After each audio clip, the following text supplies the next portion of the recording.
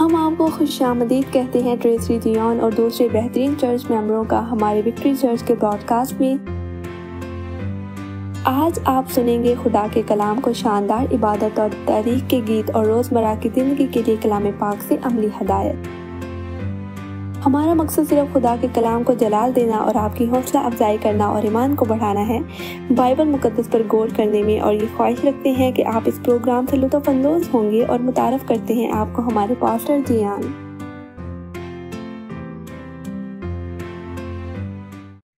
صبح بخیر میرے پیارے دوستو، اور 5 مارچ 2023 کو ہمارے ساتھ یہاں ایک اور نشریات میں خوش آمدید۔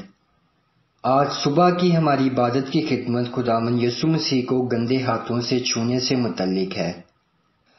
ہماری روایتی وکٹری چرچ ٹیلیوا وہ کتاب ہے جو پہلے پیٹر کی پیروی کرتی ہے۔ وکٹری چرچ میں خوش آمدید، اور ہم آج صبح یہاں اپنے خداوند یسوع مسیح کے نام کی عبادت کرنے جا رہے ہیں۔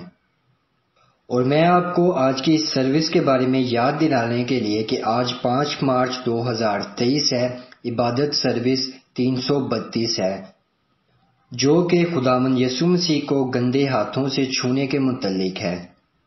اور آج کی تمام آیات اور بلیٹن ڈاؤن لوڈ کرنے کے لیے آپ کو ہماری ویب سائٹ پر جانا چاہیے۔ تو آپ ہماری ویب سائٹ victorychurch.us پر جا کر بلیٹن ڈاؤن لوڈ کر سکتے ہیں اگر آپ کرنا چاہتے ہیں تو۔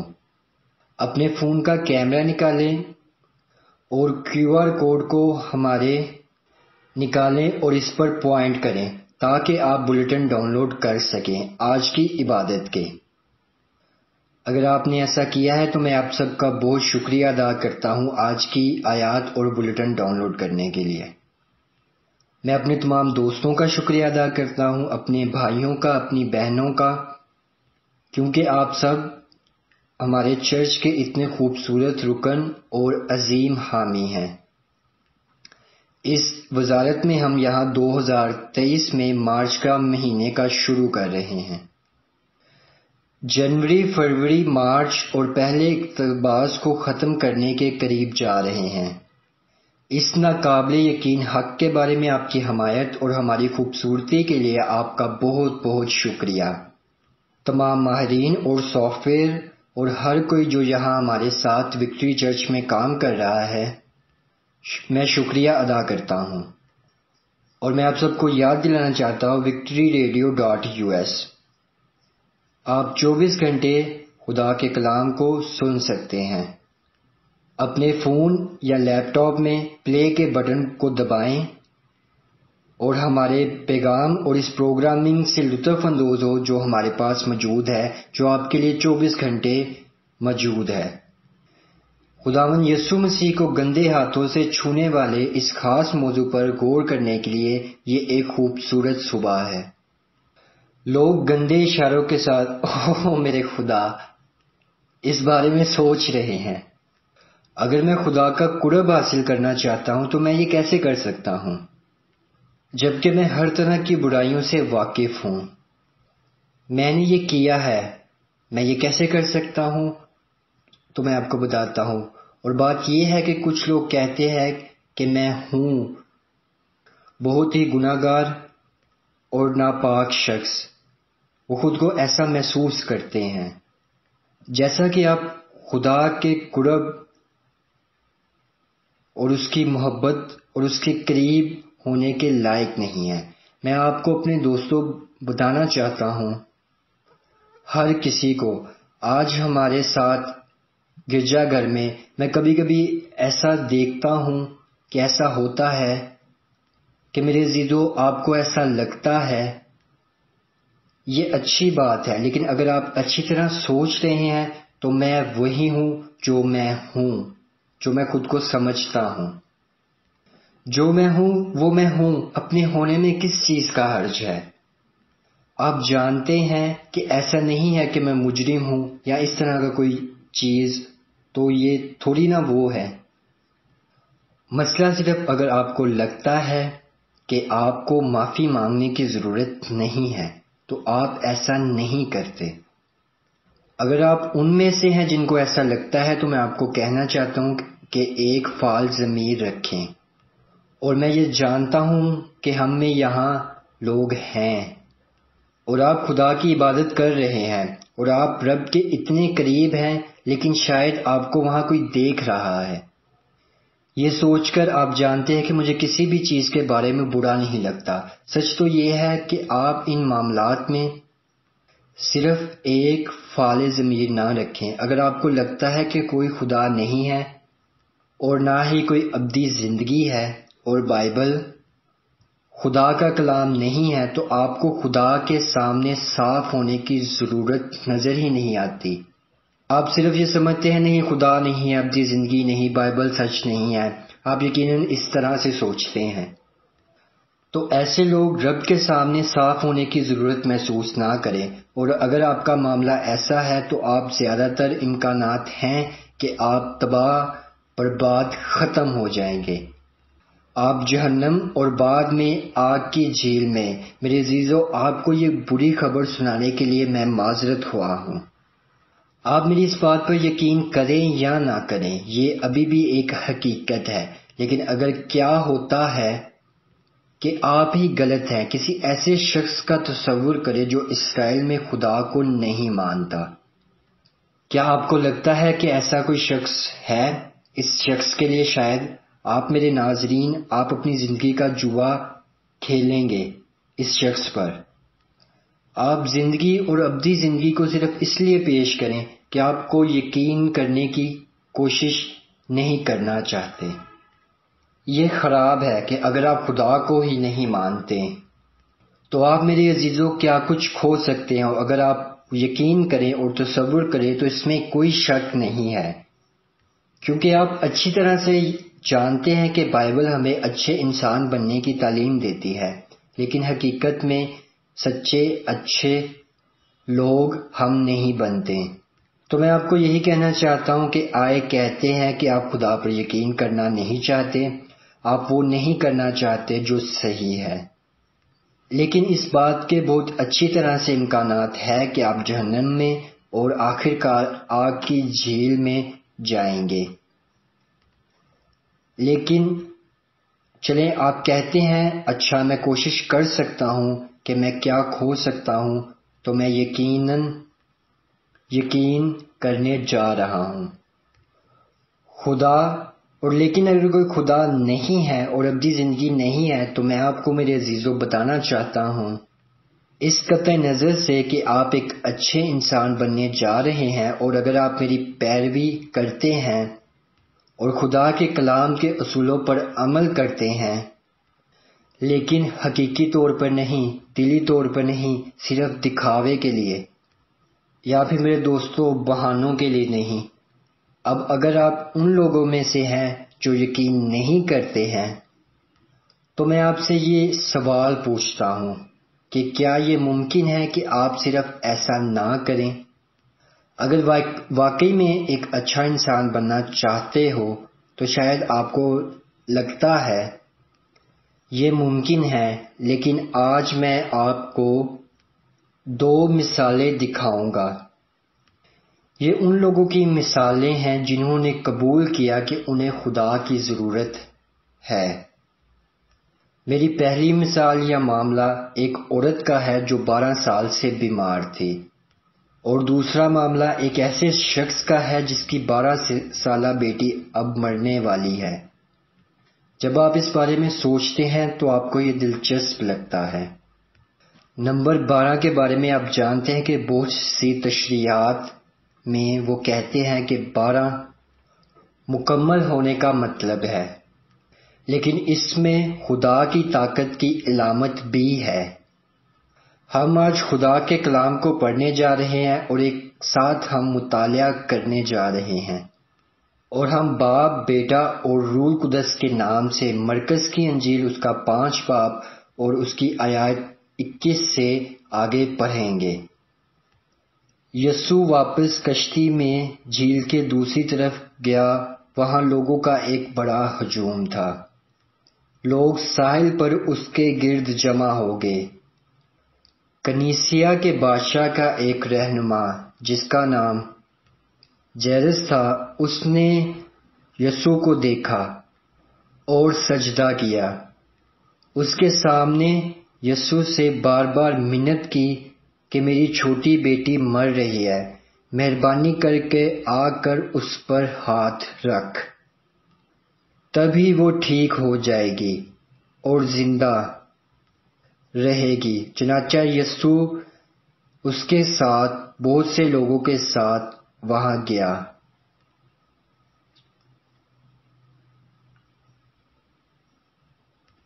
لوگ خداوند یسوع مسیح کی پیروی کر رہے تھے اور وہاں ارد گرد بہت بڑا ہجوم تھا خداوند یسوع مسیح کے، اور ان لوگوں میں ایک خاتون بھی شامل تھی جس کا گزشتہ 12 سال سے خون بہہ رہا تھا، اور وہ بے حد تکلیف میں تھی۔ بہت سے ڈاکٹروں نے اس کی مدد کرنے کی کوشش کی تھی اور وہ اپنا تمام مال اپنے علاج پر خرچ کر چکی تھی، لیکن وہ ٹھیک نہیں ہو رہی تھی۔ دراصل اس کی بیماری ایسی تھی، جب اس عورت نے خداوند یسوع مسیح کے بارے میں سنا تو دوسرے لوگوں کے ساتھ اس کے پیچھے چلی گئی اور اس کے کپڑوں کو چھوا، کیونکہ وہ سوچتی تھی کہ اگر میں صرف اس کے کپڑوں کو چھو لوں تو ہو سکتا ہے کہ صرف اس کو چھونے سے ہی میں ٹھیک ہو جاؤں، کیونکہ مجھے ٹھیک کرنے کے لیے کافی ہوگا۔ اور اس عورت کا خون بہنا بند ہو گیا۔ اسے ایسا لگا کہ اس کے جسم کی ہر چیز پہلے جیسے ٹھیک ہو گئی ہے۔ یسوع نے فوراً محسوس کیا کہ اس میں سے قوت نکلی ہے، تو وہ رک گیا اور مڑ گیا، اور خداوند یسوع مسیح نے اپنے پیروکاروں سے پوچھا کہ کس نے میرے کپڑوں کو چھوا؟ لوگوں نے کہا، اے استاد، لوگ تجھ پر گرتے پڑتے ہیں، ہجوم اس قدر ہے، اور تم پوچھتے ہو کہ مجھے کس نے چھوا؟ لیکن خداوند یسوع مسیح صرف اس شخص کو ڈھونڈ رہے تھے جس نے اسے چھوا تھا۔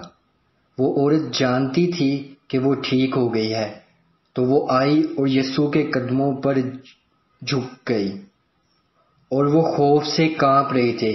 اس نے یسوع کو بتایا۔ اس عورت نے ساری کہانی خداوند یسوع مسیح کو سنائی، اور خداوند یسوع مسیح نے کہا، اے پیاری عورت، تجھے تیرے ایمان نے ٹھیک کیا۔ جب خداوند یسوع مسیح ابھی وہاں بول ہی رہے تھے تو کچھ آدمی وہاں آئے، یہودی عبادت گاہ کے رہنما۔ لوگوں نے آ کر کہا کہ تیری بیٹی مر گئی ہے، اب استاد کو کیوں تکلیف دیتا ہے؟ لوگوں نے آ کر کہا کہ تیری بیٹی مر گئی ہے، اب استاد کو کیوں تکلیف دیتا ہے؟ جو بات وہ کہہ رہے تھے اس پر یسوع نے توجہ نہ دیکھ کر عبادت خانہ کے سردار سے کہا، خوف نہ کر، فقط اعتقاد رکھ۔ پھر اس نے پطرس اور یعقوب کے بھائی یوحنا کے سوا اور کسی کو اپنے ساتھ چلنے کی اجازت نہ دی، اور وہ عبادت خانہ کے سردار کے گھر میں آئے، اور اس نے دیکھا کہ ہلڑ ہو رہا ہے اور لوگ بہت رو پیٹ رہے ہیں، اور اندر جا کر ان سے کہا، تم کیوں گل مچاتے اور روتے ہو؟ لڑکی مر نہیں گئی بلکہ سوتی ہے۔ وہ اس پر ہنسنے لگے، لیکن وہ سب کو نکال کر لڑکی کے ماں باپ کو اور اپنے ساتھیوں کو لے کر جہاں لڑکی پڑی تھی اندر گیا، اور اس لڑکی کا ہاتھ پکڑ کر اس نے کہا، تلیامتی کومی، اس کا ترجمہ ہے، اے لڑکی میں تجھ سے کہتا ہوں اٹھ۔ وہ لڑکی فوراً اٹھ کر چلنے پھرنے لگی، کیونکہ وہ 12 برس کی تھی۔ اس پر لوگ بہت ہی حیران ہوئے۔ پھر اس نے ان کو تاکید سے حکم دیا کہ یہ کوئی نہ جانے، اور فرمایا کہ لڑکی کو کچھ کھانے کو دیا جائے۔ تو میرے عزیزوں، آئیں اس کے بارے میں میرے دوستوں جائزہ لے کہ یہاں کیا ہو رہا ہے، ٹھیک ہے نا؟ یہ لڑکی ایک عبادت گاہ کی رہنما، یقیناً ایک اچھی شہرت کی حامل شخصیت ہے۔ کیا آپ اس سے اتفاق کریں گے؟ اچھا سلوک کرنے والا شخص غالباً عظیم لگن کا حامل شخص زیادہ اخلاق والا شخص ہوتا ہے۔ قدرے جیسا کہ آپ تصور کر سکتے ہیں، اور شاید اس کے پاس کافی پیسہ ہے اور اس آدمی کو آرڈر دینے کے لیے استعمال کیا جاتا تھا۔ آپ کو اس بات کا احساس ہے کہ صحیح جنرل احترام اتھارٹی کی اہمیت کو جانتا ہے، اور پیٹھ پیچھے اس نے خداوند یسوع مسیح سے اتفاق کیا جو جیرس کی طرف چل دیا۔ اگلا شخص جسے ہم اس معاملے میں دیکھتے ہیں وہ ایک بیمار عورت ہے۔ یہ عورت تکلیف میں ہے، شرمندہ، ٹوٹ گیا ہے، لیکن پھر بھی یسوع پر ایمان کے ساتھ معجزے کی امید تھی اور وہ اس کے بارے میں کچھ کرنے کا عزم رکھتی تھی۔ اب ہمارے پاس بھیڑ ہے، وہ متجس تماشائی کچھ نیا دکھانا چاہتے تھے۔ شاید صرف بات کرنے کے لیے کچھ ہے، اور یقیناً آپ کے پاس وہ چیز موجود ہے۔ شاگردوں میں خداوند یسوع مسیح کے پیروکاروں میں 12 شاگرد تھے، اور خداوند یسوع جو ہے بہت ہی بے ساختہ، آپ کو یہ دیکھنا ہوگا، بہت بے ساختہ ہے۔ اب یاد رکھیں کہ وہ کائنات کا بادشاہ ہے، اور ان میں سے بہت سے لوگوں کے لیے وہ تھا۔ استاد تو کیا ہوا، وہاں ایک عورت بے چین تھی اور چلتی پھرتی تھی، رب کے قریب ہونے کے لیے سوچ رہے ہیں کہ میں اسے چھوؤں یا نہیں، کیا میں اسے چھوؤں یا نہیں، کسی معجزے کی مایوسی میں۔ اگر کوئی شخص 12 سال سے بیمار ہے اور اس کا خون بہہ رہا ہے اور آپ نے اس کے پیسے چرا لیے ہیں، ہم نہیں جانتے کہ اس کے دوست، رشتہ دار لوگوں میں سے کسی کو، یا جو اس کی دیکھ بھال کرتے ہیں، ہم ان سب کے بارے میں زیادہ نہیں جانتے ہیں، اور اس کے مقابلے میں وہ ٹوٹ چکی ہے اور درد سے اس کا خون بہہ رہا ہے، لیکن اس نے خداوند یسوع مسیح کے بارے میں سنا، اس نے اس کے معجزات کے بارے میں سنا۔ مجھے افسوس ہے کہ اس نے اس کے بارے میں سنا معجزات، اور وہ سوچ رہی تھی مجھے حیرت ہے اگر وہ مجھے شفا دے سکتا ہے، کیونکہ اس کے پاس لوگوں کو شفا دینے کی طاقت ہے۔ کیا آپ کو یقین ہے میرے دوستوں کہ خداوند یسوع مسیح میں لوگوں کو شفا دینے کی طاقت ہے، کہ ہمارے خداوند یسوع مسیح کے پاس لوگوں کو شفا دینے کی طاقت ہے؟ جس عورت کا ہم ذکر کر رہے ہیں وہ سوچ رہی ہے کیا اس کے پاس یہ طاقت ہے اور میں اس کے قریب ہی پہنچ جاؤں، شاید میں ٹھیک ہو جاؤں، میں اسے ہاتھ لگاؤں یا نہیں۔ اب وہ بہت ہے، گھبراہٹ میں وہ عورت بہت زیادہ گھبرائی ہوئی تھی، اور بالکل متجس ہے کہ وہ کہاں چل رہی ہے، اور وہ ہجوم کے درمیان اس کے بالکل قریب جانے کی کوشش کرتی ہے، اور آخرکار وہ اسے چھو لیتی ہے۔ وہ اسے چھوتی ہے، اور خداوند یسوع اس وقت سوچ رہا تھا، کیونکہ وہ جانتا تھا اور چل رہا تھا، کیونکہ خداوند خدا ہے، اور خداوند یسوع مسیح خدا کا بیٹا ہے، وہ خدا ہے، اور وہ خود ماضی، حال اور مستقبل کو جانتا ہے۔ میرے عزیزوں، وہ جانتا ہے، لیکن اس کا مطلب یہ نہیں ہے کہ آپ اپنا مستقبل نہیں بدل سکتے۔ یہ میرے دوستو ایک الگ بات ہے، لیکن وہ جانتا ہے۔ لیکن خداوند یسوع مسیح اس وقت سوچ رہا ہے کہ اس عورت کو چھونے پر آؤ، کیونکہ وہ چاہتا تھا کہ وہ عورت آئے اور خداوند یسوع مسیح کی پوشاک کو چھوئے، اور وہ ایسا ہی کچھ سوچ رہا ہے، اور آخرکار ایسا ہی ہوا۔ جیسے ہی اس نے خداوند یسوع مسیح کی پوشاک کو چھوا، اس کا خون بہنا بند ہو گیا، اور اس نے محسوس کیا کہ اس کا جسم ان تمام تکالیف سے ٹھیک ہو گیا ہے جو یسوع نے محسوس کیا تھا، کیونکہ اس کے اندر سے قوت نکلی تھی، اور وہ رک گیا اور مڑ گیا اور پوچھا مجھے کس نے چھوا؟ اس نے غیر متوقع اور ابھی تک متوقع معجزے سے پوچھا، کیا آپ نہیں سوچتے اور میں یہاں رب کے متعلق ہنسی مذاق کو دیکھنا پسند کرتا ہوں۔ آپ جانتے ہیں کہ شاگرد الجھن میں ہیں کہ یہاں کیا ہو رہا ہے، کیونکہ سب سے پہلے وہ اتنا نہیں جانتے تھے کہ رب کے ساتھ کہیں صحیح جب عبادت گاہ کا رہنما ظاہر ہوتا ہے اور کہتا ہے کہ مجھے آپ کی ضرورت ہے کہ آپ آئیں اور میری مدد کریں، کہ میری بیٹی مر رہی ہے، لہٰذا پلان بدلا، چلو ہم اس طرف چلتے ہیں۔ اور جب وہ اس سمت میں ہیں تو رب نے سارا منصوبہ ہی بدل دیا۔ اس نے دوبارہ کہا، ارے 1 منٹ انتظار کرو، کسی نے مجھے چھوا ہے، جس نے مجھے چھوا ہے ہو سکتا ہے کہ آپ ان شاگردوں میں سے ہیں کہ آپ چاہتے ہیں کہ ہر چیز اچھی طرح سے ہی ترتیب دی جائے، کوئی حیرت کی منصوبہ بندی نہیں کی جائے جو اسے پسند نہیں کرتا۔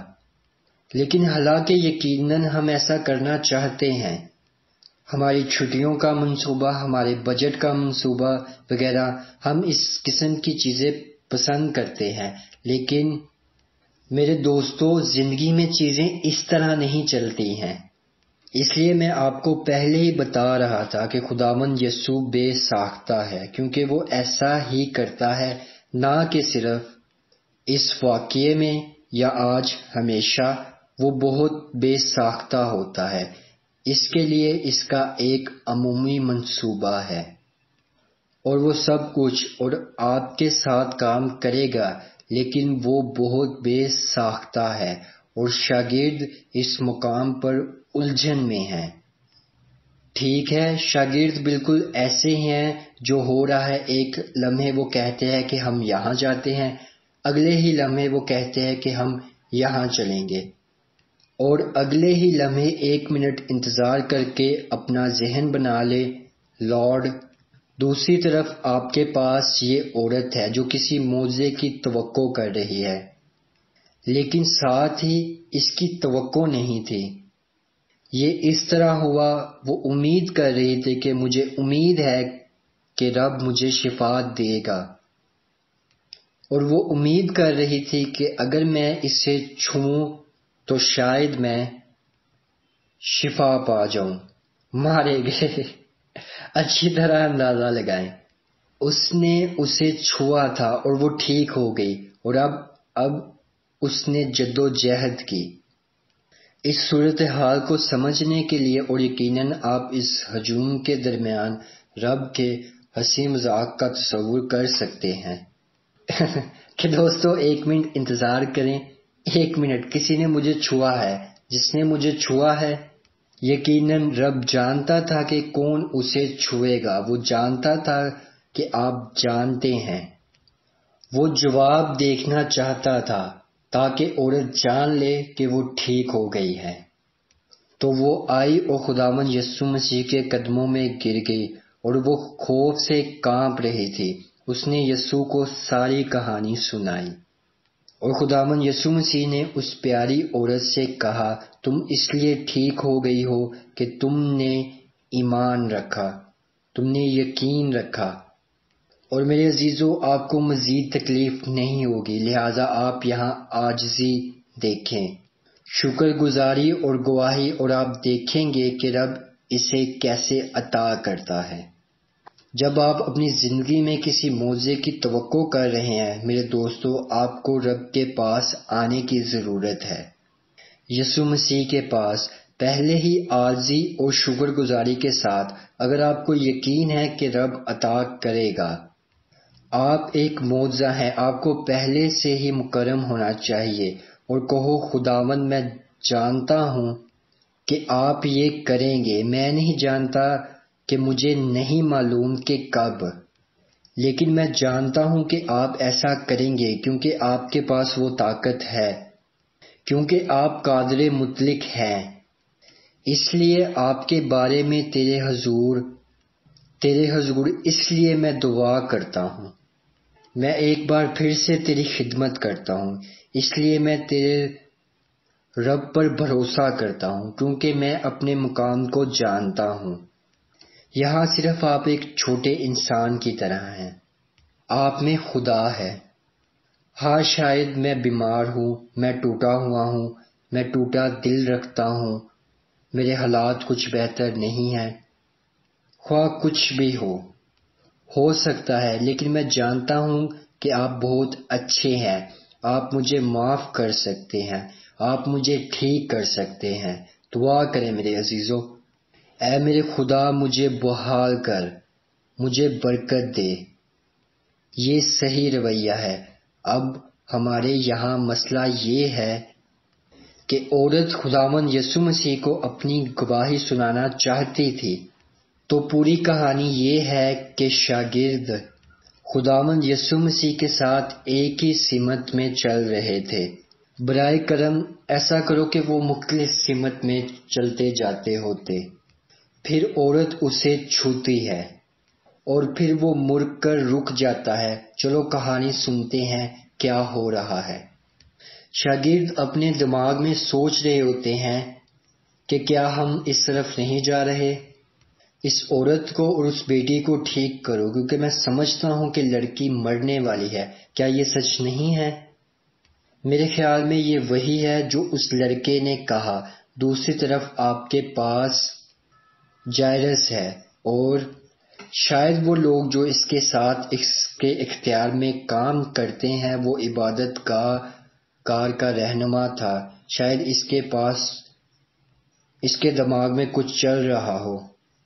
میرے عزیزو، وہ خداوند یسوع مسیح کو ڈھونڈ رہے تھے کہ وہ انہیں ملے اور وہ ان سے پوچھے کہ خدا یہاں آؤ، میری بیٹی کو ٹھیک کرو۔ تو وہ اس طرف جا رہے تھے اور وہ عورت روک رہی ہے۔ ٹھیک ہے، معجزہ دیکھنے کے لیے اپنے گھر کے اس سفر میں تھوڑا سا وقفہ کیا اور پھر اب عورت گواہی دینے لگی اور ساری کہانی سنائی۔ اب تم بتاؤ، کبھی تمہاری موجودگی میں کوئی آپ کو پوری کہانی سنانا چاہتا ہے، آپ کے خیال میں اس میں کتنا وقت لگے گا؟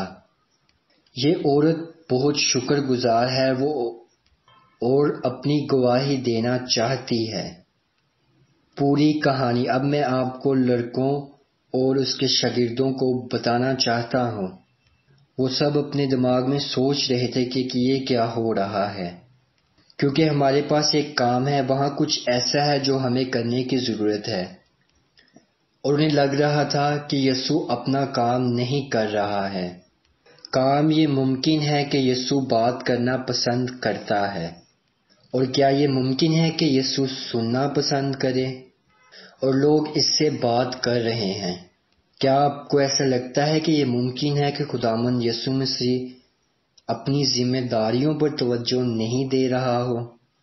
ہمارا نجات دہندہ اور شفا دینے والا اور خدا میں نجات دہندہ، میرے عزیزو، جب آپ اس عورت جیسی ضروریات کے درمیان میں ہوں گے تو آپ وہی کریں گے جو ہمارے خداوند یسوع مسیح نے کیا تھا۔ شاید ٹھیک ہے، لیکن اگر آپ گورس میں ہیں اور آپ کی بیٹی جو مرنے والی ہے، تو میرے عزیزو، آپ کے پاس ایسا کرنے کا صبر نہیں ہے، کیونکہ آپ کے پاس ایسی صورتحال سے نمٹنے کا صبر نہیں ہے۔ اس سب کے ساتھ لیکن شاید اگر میں گورس ہوتا اور میں اس عورت کو بات کرتے ہوئے دیکھتا تو شاید میں اسے جا کر اسے چھوتا۔ ٹھیک ہے، مجھے معاف کرنا لیڈی، مجھے معاف کرنا، خدا کا شکر ہے کہ تم ٹھیک ہو گئی ہو۔ اب اپنی کہانی کو مختصر کریں، کیونکہ ہمارے یہاں ایک ایمرجنسی ہے۔ وہ میری بیٹی کو بچانے کے لیے جا رہا ہے جو مر رہی ہے۔ کیا آپ ایسا کر سکتی ہیں؟ ٹھیک ہے، یہ سمجھو، 1 منٹ انتظار کر، وہاں تم نہیں ہو بس۔ مجھے روکتے ہوئے میں یسوع کو اپنی کہانی سنانے جا رہا ہوں۔ میرے عزیزو، میرے دوستو، اس معاملے کی حقیقت یہ ہے کہ آپ کا ہر وقت امتحان ہوتا رہتا ہے۔ کسی نہ کسی طریقے سے آپ کا تجربہ کیا جائے گا، اور جب آپ کا تجربہ کیا جا رہا ہے تو آپ کو ضرورت ہے کہ آپ صبر اور تحمل سے رہیں اور آپ انتظار کریں، اور جب آپ صبر کر رہے ہیں تو آپ اپنی ٹھنڈک نہیں کھوتے، اور آپ ایسا نہیں کرتے ہیں کسی سے بھی ایسے ہی ناراض ہو جائیں کیونکہ کوئی اور انہیں اس کا قصوروار ٹھہرائے، یہ ٹھیک ہے، اس عورت کا یہ مسئلہ تھا، کون جانتا تھا؟ اور اس لڑکی کا بھی مسئلہ تھا، وہ مرنے والی تھی۔ لیکن میرے عزیزو، اس میں کسی کا بھی قصور نہیں، ان دونوں کو کچھ نہیں ہوا۔ اور میرے عزیزو، جب آپ کے حالات ایسے ہیں جہاں آپ کو صبر کرنا ہوگا، انتظار کرنا ہوگا، آپ کو خداوند خدا کا انتظار کرنا ہوگا، آپ خداوند خدا کا انتظار کریں۔ یہ عورت آخر کب ختم ہوئی؟ یا آپ غریب جبرس اور اس کے خاندان کا تصور کر سکتے ہیں؟ اور شاگرد یہ سوچ کر ان سب کو باہر نکال رہے تھے کہ یہ کیا کر رہے ہیں۔ پھر اسی لمحے خداوند یسوع مسیح کہتا ہے کہ اے عورت، مجھے اپنی کہانی سنانے کے لیے شکریہ۔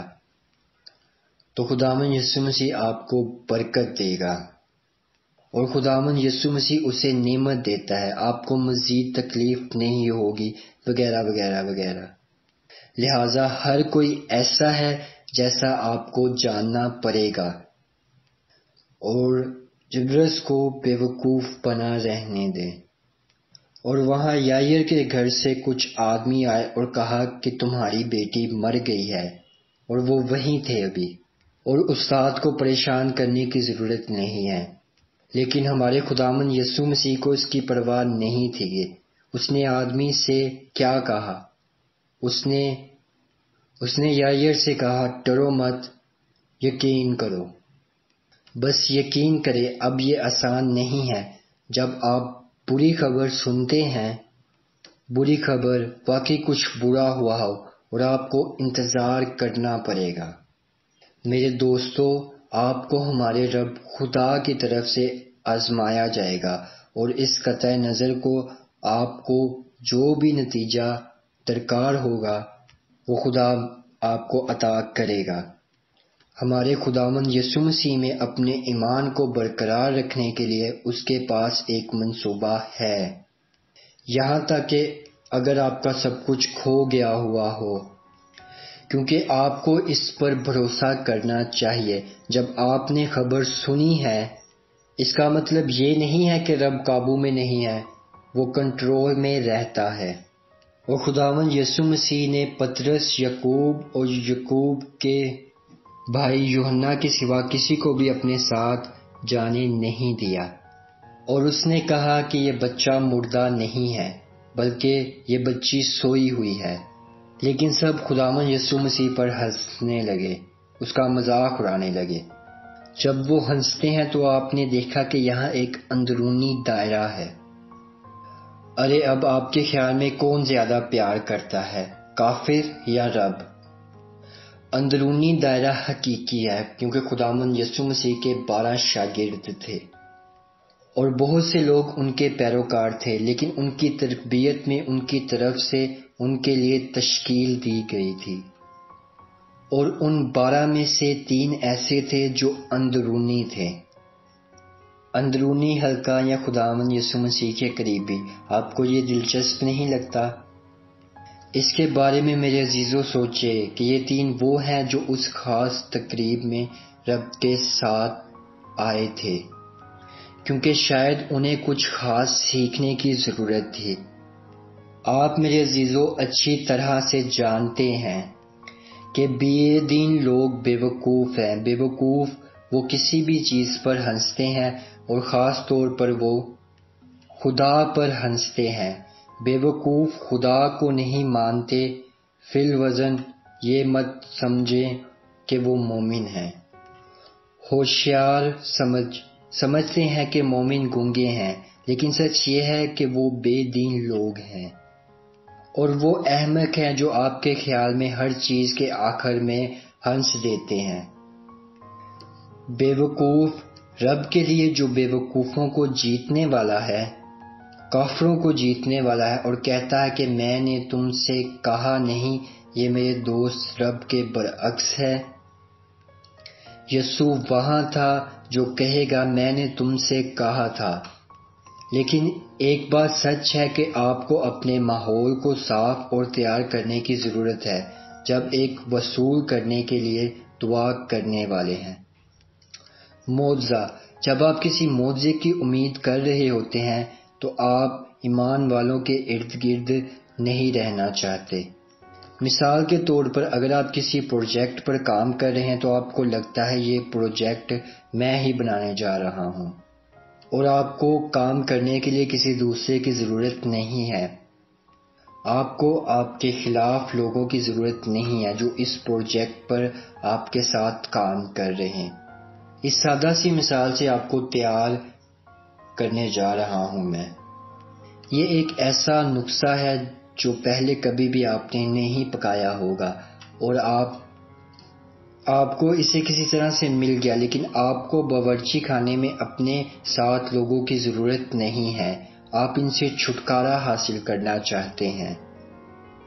اگر آپ کارپینٹر کے ساتھ ایک پروجیکٹ پر کام کرنے جا رہے ہیں، آپ کو بھرائی کے بارے میں زیادہ نہیں معلوم، لیکن آپ سیکھ رہے ہیں کہ آپ ویڈیو دیکھ کر دستی پڑھتے ہوئے آپ جو بھی کام کرتے ہیں آپ کو ایسے لوگوں کی ضرورت ہے جو آپ کے ساتھ ہوں۔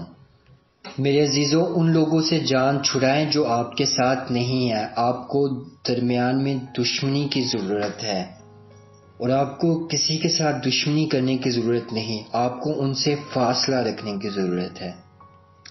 ان چیزوں میں سے جن کے لیے آپ کو ایمان کی ضرورت ہوتی ہے، اس لیے خداوند یسوع نے کہا کہ سب لوگ اس گھر سے باہر نکل جائیں اور میں صرف اپنے قریبی، اپنے اندرونی حلقے کے لوگوں کو چاہتا ہوں، اس بچی کے والدین کو، کیونکہ معجزہ آنے والا ہے، اور ان لوگوں سے ملتا ہوں جو یقین رکھتے ہیں۔ یہی وجہ ہے کہ جب کسی بھی تناظر میں دعا کرنے والے میرے دوستوں یا معجزات دوسروں کے لیے آپ کو یقین ہونا چاہیے کہ آپ کے آس پاس ایسے لوگ ہیں جن پر آپ کو یقین ہونا چاہیے۔ تصور کریں، مثال کے طور پر آپ کسی ایسے شخص کے لیے دعا کرنے والے ہیں جو گھر میں بیمار ہے اور وہ کہتا ہے کہ آپ ہمارے لیے دعا کریں، اور ان کے پاس اونچی آواز میں موسیقی کرنے والے لوگ موجود ہیں، سگریٹ نوشی اور شراب نوشی کرنے والے، اور وہاں پہ بچے ادھر ادھر بھاگ رہے ہیں اور کتے بھونک رہے ہیں، اور آپ ہیں دعا کرنے کے لیے۔ دعا کرنے کے بارے میں یہ عقل مندی نہیں ہے کہ آپ کہیں بھی جا کے دعا کرنا شروع کر دیں، لیکن میں کم از کم 5 منٹ کی خاموشی کی گزارش کروں گا کہ براہ کرم سب خاموش رہیں، اپنے فون کو بند کر دیں، ایسی چیزیں جسے آپ سمجھتے ہیں کہ آپ کو اپنے ماحول کو تیار کرنے کی ضرورت ہے جب آپ دعا کرنے والے ہیں، اور ایک معجزہ حاصل کرنے کے لیے کہ معجزہ آپ کے بارے میں ہے، یہاں تک کہ زیادہ کے ساتھ آپ اس بات پر توجہ دیتے ہیں کہ آپ اپنے معجزات کے بارے میں ان لوگوں سے بات کرتے ہیں جو اس معجزات پر یقین رکھتے ہیں اور آپ سے متفق ہیں۔ اور اب خداوند یسوع مسیح نے لڑکی کا ہاتھ پکڑا اور کہا، چھوٹی لڑکی کھڑے ہو جاؤ، اور وہ لڑکی اٹھ کھڑی ہوئی اور اپنے والد اور والدہ کے ساتھ چلنے لگی، اور خداوند یسوع مسیح کے شاگرد حیران رہ گئے، یہ کیسا معجزہ ہوا۔ خداوند یسوع مسیح کسی بھی چیز کو شفا دینے اور مردوں کو زندہ کرنے کی طاقت رکھتا ہے۔ مسئلہ کچھ بھی ہو، خداوند یسوع مسیح کے پاس وہ طاقت ہے جو ہم نے آج یہاں 2 مثالوں میں دیکھی ہے، کہ ایسے لوگ جو شاید کامل نہیں تھے، شاید ان کے پاس اچھی چیزیں تھیں، لیکن ہم جانتے ہیں یقیناً آپ اور میری طرح بہت سی بری چیزیں تھیں، لیکن اہم بات یہ ہے کہ حالات کے درمیان صحیح رویے ہمارے خداوند یسوع مسیح کی طاقت پر یقین رکھنا ہے۔ مسیح خداوند خدا آپ کو برکت دینا چاہتا ہے میرے دوستو، خداوند خدا آپ کو شفا دینا چاہتا ہے، آپ کے لیے فراہم کرے۔ آپ کو یقین ہے کہ آپ کو یقین کرنا پڑے گا، اور ہمیں خداوند یسوع مسیح کے نام پر بھروسہ کرنے کی ضرورت ہے، کیونکہ آپ جانتے ہیں کہ خداوند یسوع مسیح نے ہماری وجہ سے، ہمارے گناہوں کی وجہ سے ظلم، مصیبت اٹھائی تھی، ہم نے اس کے درد کی وجہ سے شفا پائی تھی۔ خدا کے پاس معاف کرنا اور بخشنے کی نعمت موجود ہے، ہمیں اسے حاصل کرنا ہے اور ابدی زندگی یسوع کے نام پر ایمان رکھتے ہیں۔ میرے دوستو، یسوع کے نام پر یقین رکھتے ہیں۔ آپ کو صرف اتنا کرنا ہے کہ اپنے دل کو کھولیں اور روح القدس کو اپنے دل میں آنے دیں۔ آپ عورت ہو یا مرد ہو، چھوٹی لڑکی ہو یا بوڑھا، اس سے کوئی فرق نہیں پڑتا۔ خداوند یسوع مسیح سے مدد کی دعا کریں۔ آپ میرے دوستو اگلے اتوار 12 مارچ کو یہاں وکٹری چرچ میں ہماری سروس 333 میں ضرور شامل ہوں، اور میں چاہتا ہوں کہ آپ آج کے اس پیغام کو، خداوند یسوع مسیح کو گندے ہاتھوں سے چھونے والے اس پیغام کو زیادہ سے زیادہ لوگوں کے ساتھ شیئر کریں۔ آپ کو ہماری ویب سائٹ victorychurch.us پر اس کا طریقہ مل جائے گا، اور وکٹری ریڈیو کو یاد رکھیں جو 24 گھنٹے آپ کے لیے موجود ہے۔ اب میں آپ کے لیے بہت اچھا میوزک چلا رہا ہوں۔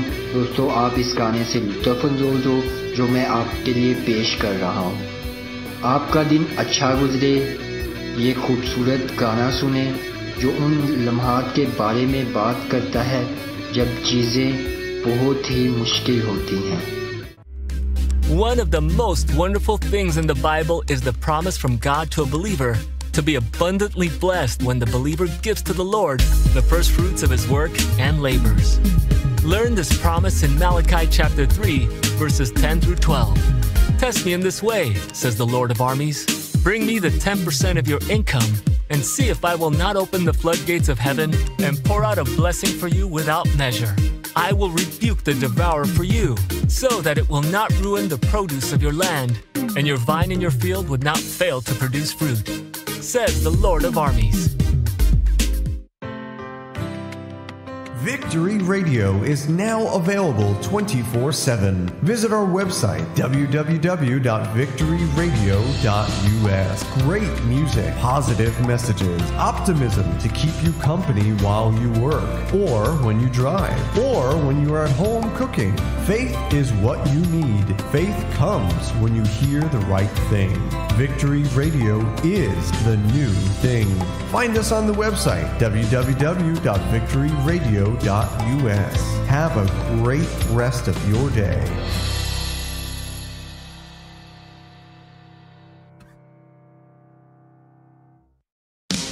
If you own a Roku TV, a Roku TV device, an Apple TV device, or own a Fire Stick, we invite you to install the Gian TV app.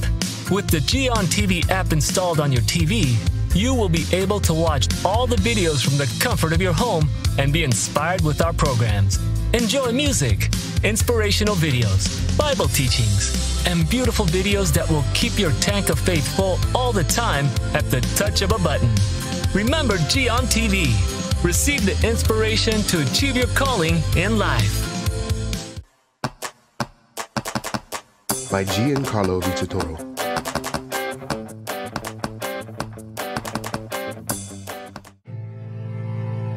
I know you have suffered, but what if you would have never met your mom because she died giving birth to you? That's the beginning of Simon's story. Then Simon's father died when he was only 15 years old. He was sent to a foster home where he was bullied, humiliated, and there was no one to protect him. But Simon decided to find a way to get his revenge by studying and becoming good at sports. He won a scholarship, and soon he started his own business, Simon's Yardwork. Mean people were envious of his success, but one day, Simon met and fell in love with Jackie. They were happy until the FBI arrested Simon due to clues that incriminated him with several murdered people. Will Simon end up in prison? Don't miss the outcome of this story, The Best Revenge, the musical that will inspire everyone to pay good for evil. Go to mygiancarlo.com to purchase The Best Revenge on audio and video.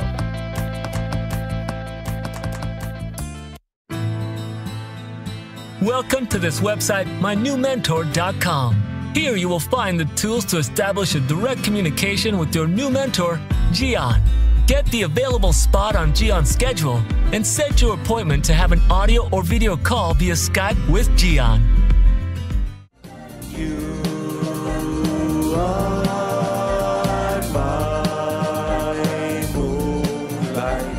I can walk alone in the night. Every day I wake up thinking of you, wanting to find you. You removed all my fears, also you took all of my tears. You make me feel loved, you make me feel good.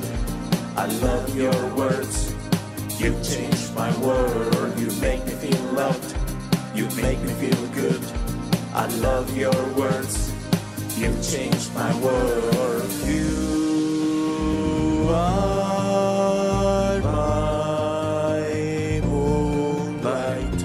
I can walk alone in the night. You guide me and inspire me. Your light shines in the ocean.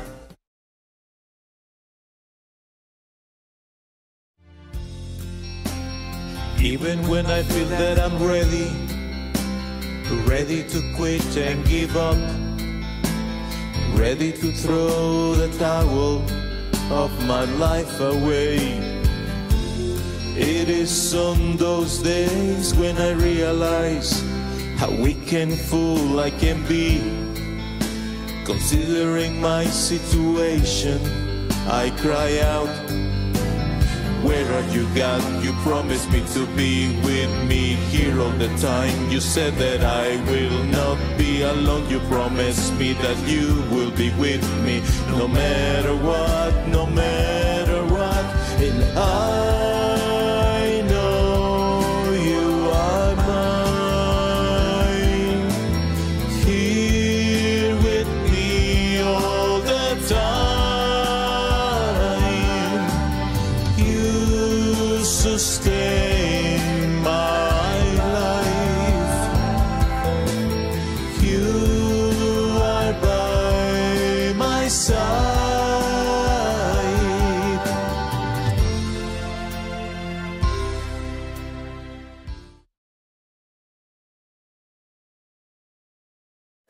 Do you want to know what moves me? It's your hair because you help me breathe. Like the trees dancing with the wind. I don't care if they are dark brown or green. It's a new season. 'Cause you gave me a reason. So many things are entwined, connected with each other like a vine. I close my eyes, touching your hand, dreaming of you. Let's walk together, blooming, growing, living, moving on, moving on.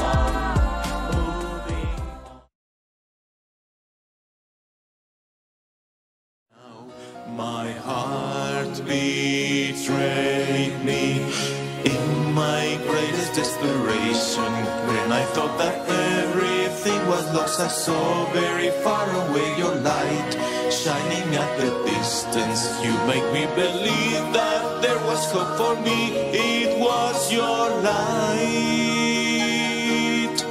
in the night to give me life. It's your light. Some days I felt ready to sink, but every time you rescued me, my own tears became the ink to write the prayers of my need.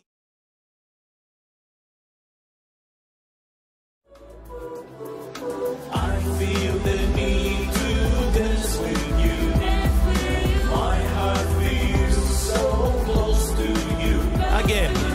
I feel the need to dance with you. My heart feels so close to you. Dancing so cool,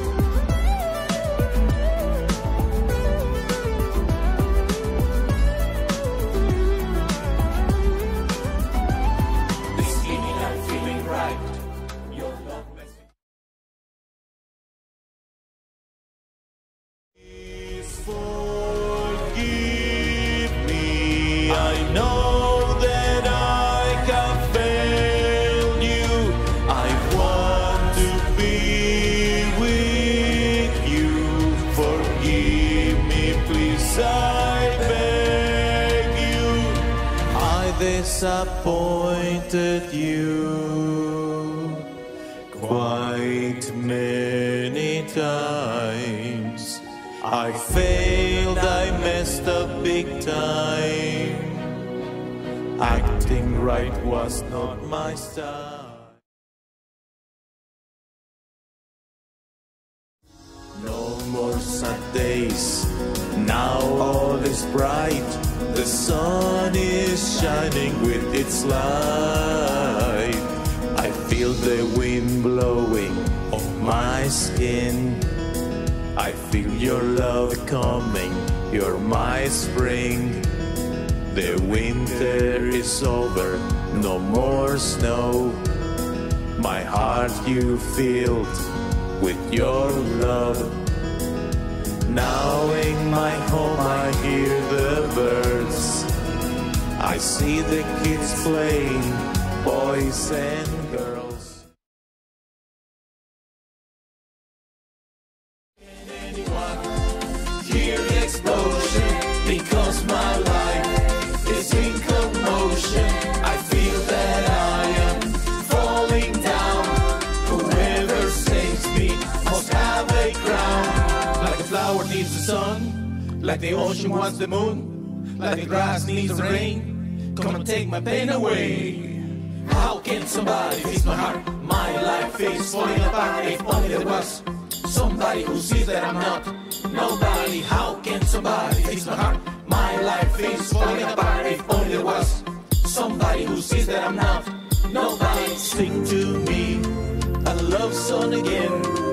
Fly me on your airplane. Be my shining star tonight. I need you badly in my life.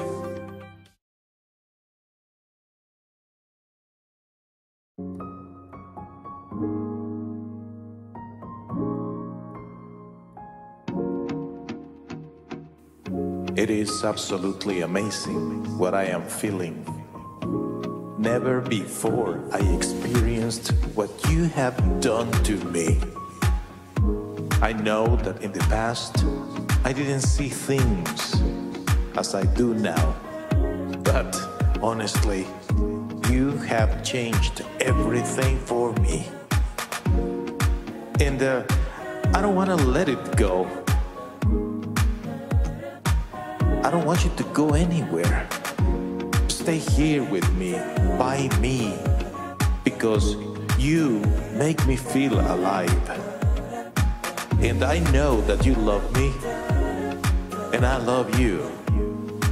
I love you with all of my heart. I belong to you. You brought me a new life, a life that is absolutely profound, real, and true.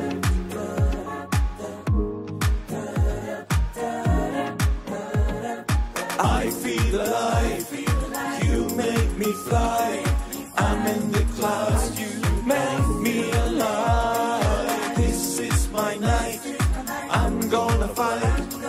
I feel the wind, I'm gonna win. I feel alive, you make me fly. I'm in the clouds, you make me alive.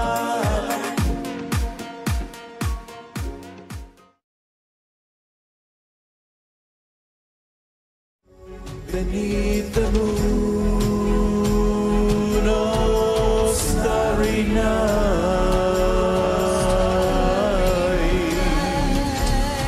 you came to me, you rescued me, you are so right, you are my starry night. You came to me, you rescued me, you are so right, you are my starry night.